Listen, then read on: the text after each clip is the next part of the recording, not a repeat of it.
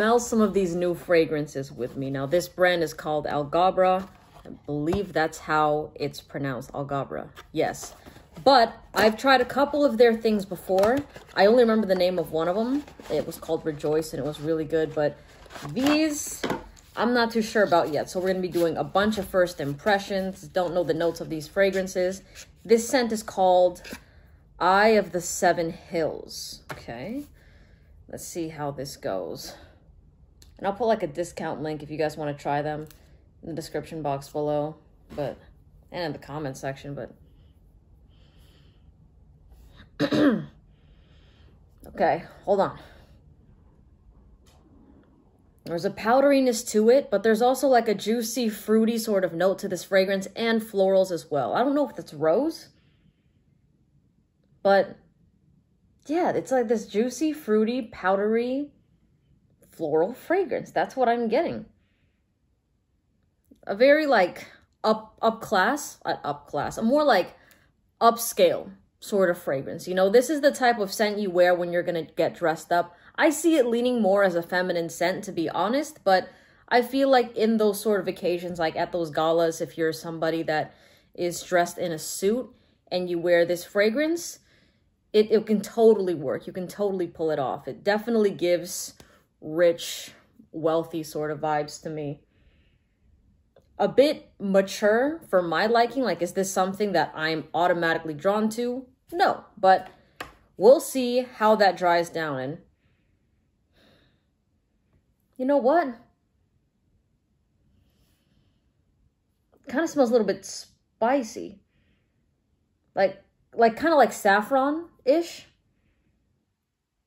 Yeah, But you know what? This is what I've noticed when it comes to notes like saffron. They have that sort of luxurious, spicy, high class, what I keep saying, upper, I'm blanking on words, but upscale sort of sense, you know? And I am wearing a sweater, so I might have to spray some of these on my sweater. This one is called Crown of Marmara. All right. I'm going to also assume that this is probably going to be like a luxury smelling scent. That might be honestly the theme of the brand, because when I smelled Rejoice, I really loved it. Okay, here we go. The name of this again, Crown of Marmara. Oh, fresh. It's like fresh. This kind of, I don't know if it's the name of the fragrance that's making me think this right from the jump. Is that leather? It's like citrusy and leathery at the same time. But the first image that came to my mind is like this, I don't know, like royalty, like people that live in a castle, like king, queen, and all that, and their castle is next to the water. You know what I mean? Like that is where they are settled. Like they have like this cliff and then they're just like surrounded by water. That's the vibe that I get from this. Yeah, it's nice. This is a nice one. I like this one better than the first one. What was the name of the first one? Eye of the Seven Hills, or Eye of Seven Hills. And this one's called Crown of Marmara. Oh my God, the notes are here, y'all. That's the thing. I always look at the top, but we're going to keep it like that, where I just look at the name of the fragrance, because I really want to get a more accurate first impression. I don't want to be swayed by what the notes are. All right, third one. This is called King of Flowers. I wonder what that's going to smell like, right? I'm going to actually spray it here because I have a feeling these fragrances are going to be strong. Here we go. Spray it on one of these. Come on. Oh, I got my hand, man. Oh, well.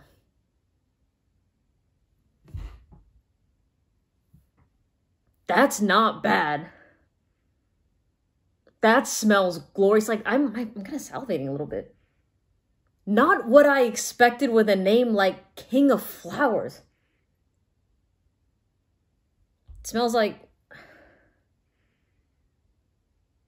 I'm not really getting... I mean, I do get the florals, but it smells more juicy to me. Very bright sort of fragrance, you know? And it's this very, like, an easygoing sort of scent.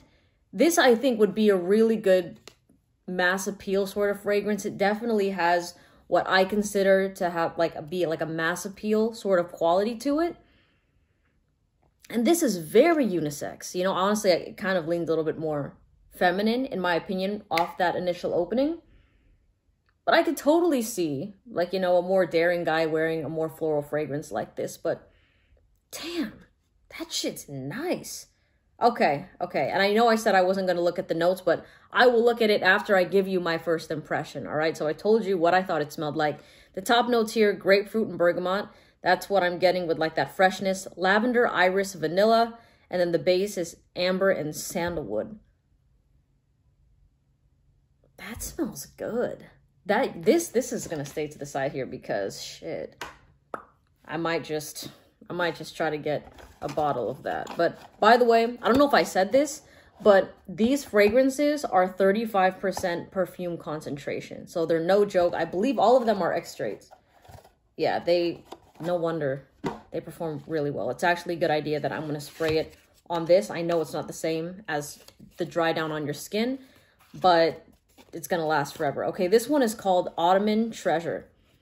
It's kind of giving me Game of Thrones vibes. All the fragrances that I've tried so far, like, it kind of takes me to that era, but it still smells really good and it can still really work well in modern times. Okay, what is this? Ottoman Treasure. Come on. Here we go. Don't spray my hand again, please. Okay, that was better. Fuck. I got it in my eye. This one I'm not rocking with immediately. It's a bit sharp. What is that? It smells almost like, honestly, it's going to sound weird to say this, almost like historical. Like when you go into a museum and then you see a bunch of like the life-size like mannequins and stuff and you walk into that room, that's the vibe that it's giving me. What is this? White oud. Okay, it's an oud fragrance. Citrus patchouli. Okay. Probably that's what I'm getting, that dirtiness, that sort of, not ancient smell, but like earthy sort of scent. This is not the type of fragrance I would wear. The heart notes, olibanum probably, I don't know. Pink berries, balsam, amber, moss, vetiver. Yeah, this is my least favorite.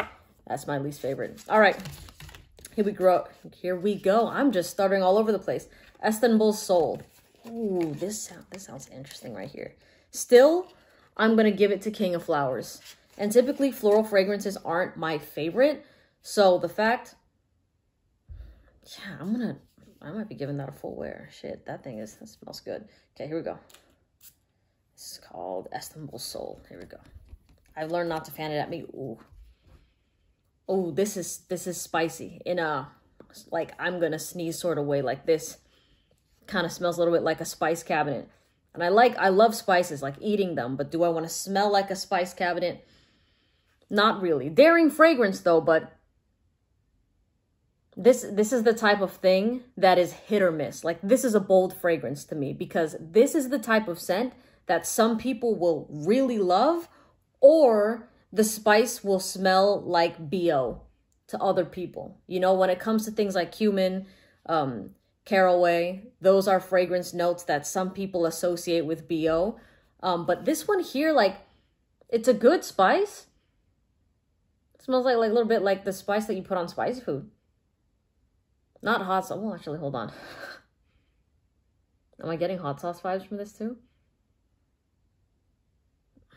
Really? What are the notes here? Wow, look at the top note.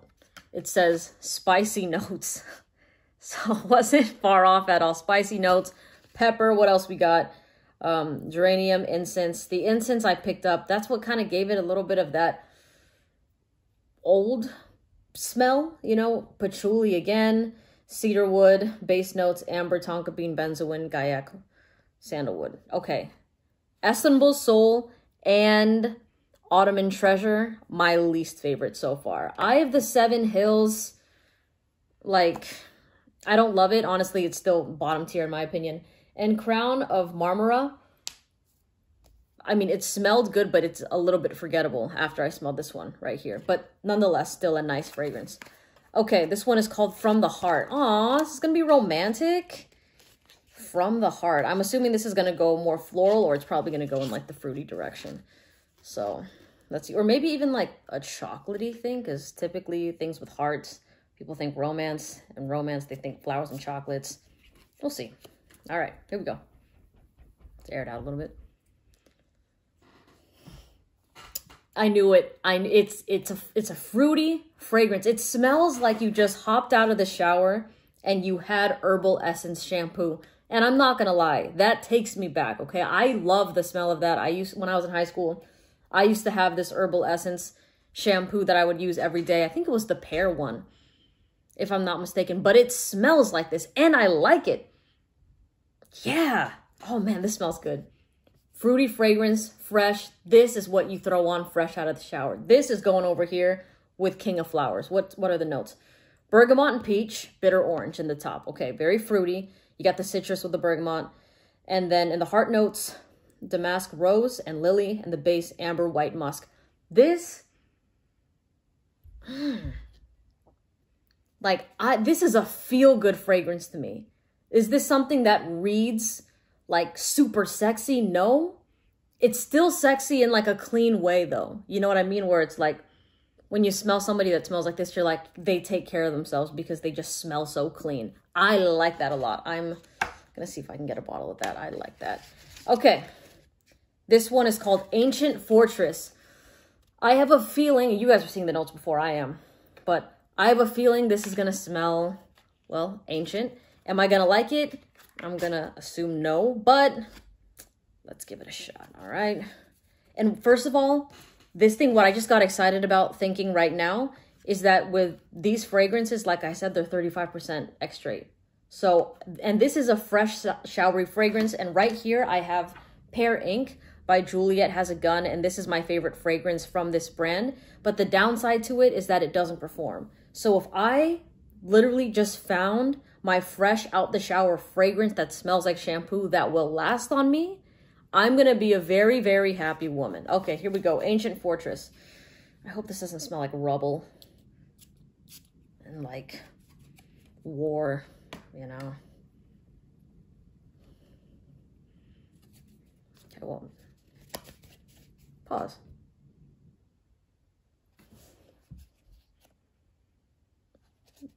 Reminds me of Hairspray. Like you're getting dressed up, like let's say you're going to a wedding. If you were ever a part of a bridal party and, you know, you're all getting ready in your dresses and the makeup artist, and then there's somebody's doing your hairdresser, and they're like spraying you with hairspray so that your hair holds and stuff.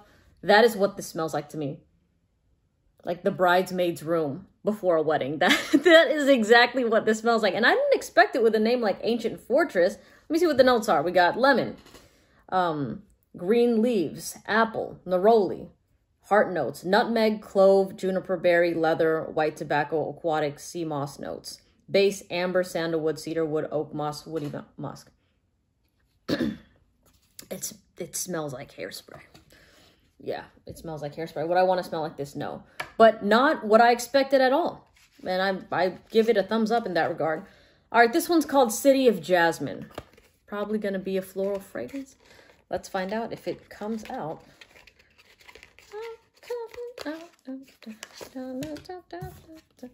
right. City of Jasmine.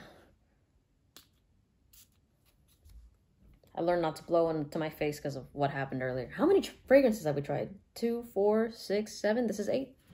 All right. Oh, hold on. That shit reminded me of Cedrat Rosé in the opening.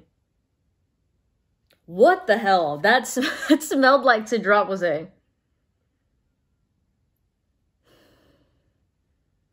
This smells like Cedrat Rosé. What the? I'm sure. Hold on. A moment, please. I didn't spray here. I sprayed the other one here. All right, so. In the air. I know that this is kind of weird. Watch me waft it like that. Okay, there are differences, but I see a little bit of a similarity with Mancera Cedrat Rosé. That's wild to me. It's not super fruity. It definitely has some sweetness to it, and it's more like apple-y. It's not citrus fruity. It's apple-y. You know, it has some tartness. Yeah, that's what it is. Apple, some tartness, and a little bit of sweetness. What's in this?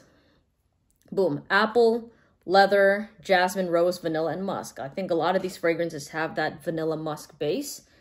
So I can only imagine how good they would smell as these start to transition. But I like this.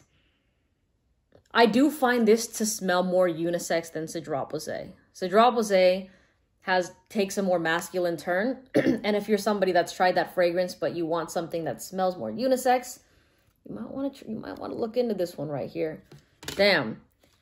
Typically when I do videos like this, like these are kind of like my low-key videos, you know what I mean? That most people are like, I don't know, maybe I'll wait for her like full review, so they kind of skip over these videos. But I'm telling you right now, there's some gems here that if y'all are watching this, you're going to be ahead of the game when I start talking about these. And when I get like full bottles and stuff, you're going to be like, oh, I know what she was talking about. Okay, this is called Scent of Paradise. You can see the notes there if you want to. Let's see. Let's give it a shot.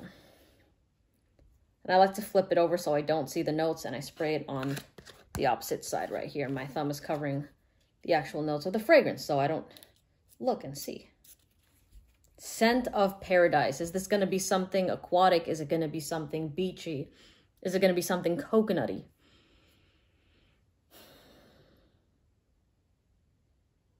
Okay, yeah.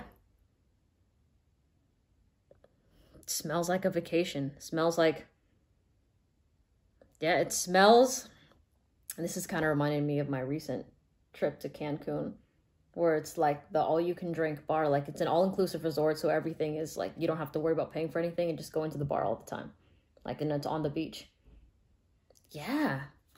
Fresh, clean, easy to wear sort of fragrance. This is one of the niche fragrances that I was talking about in the beginning, kind of like with King of Flowers and From the Heart, that it's not daring at all, but it's still niche. It's top quality. You know, it smells good. What is this? Fruity notes.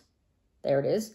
Bergamot, iris, rose, amber, musk, and sandalwood. This I mess with. I find it to be more of a feminine fragrance, but damn, you know what? Because I'm splitting the fragrances that I've tried on the right, the ones I don't really mess with, on the left, the ones that I like. And I have to say, it's all like, there's 4 here that I like, and then there's 6 that I don't really mess with that much. So this is a pretty even balance. Typically, if you've watched my videos, you know that when it comes to niche brands, I could try like 10 of them and there's 1 that I like. But the fact that there's 4 here, holy shit.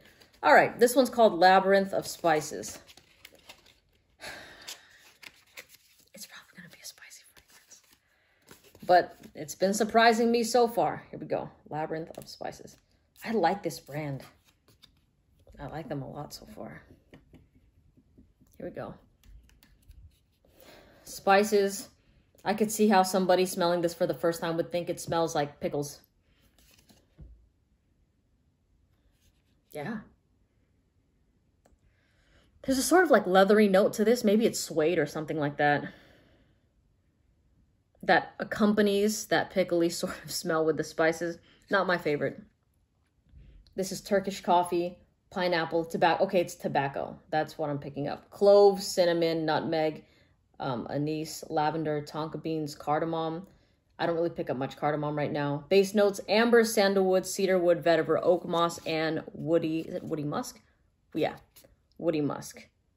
There it is. Yeah, this is gonna go on the right pile.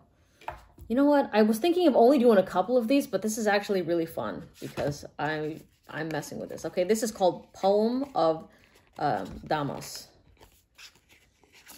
Damas y Caballeros. No. Here we go. Again, don't know the notes, y'all. Okay, this is Poem of Damas. I have a feeling that this is going to be like a romantic fragrance, because typically poems are romantic, right? Like, this is going to be something that just takes my breath away, scent-wise.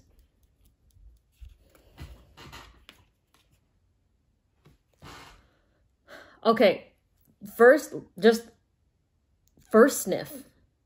I'm going to go back and smell it. But it smells like when you unwrap like a Hershey's Kiss. It's not like chocolate, but there's that certain scent. You know what I'm talking about? That it smells like the foil in that, and you're like, you don't know if it smells bad, but it's still good when you put it in your mouth. You know what I'm talking about.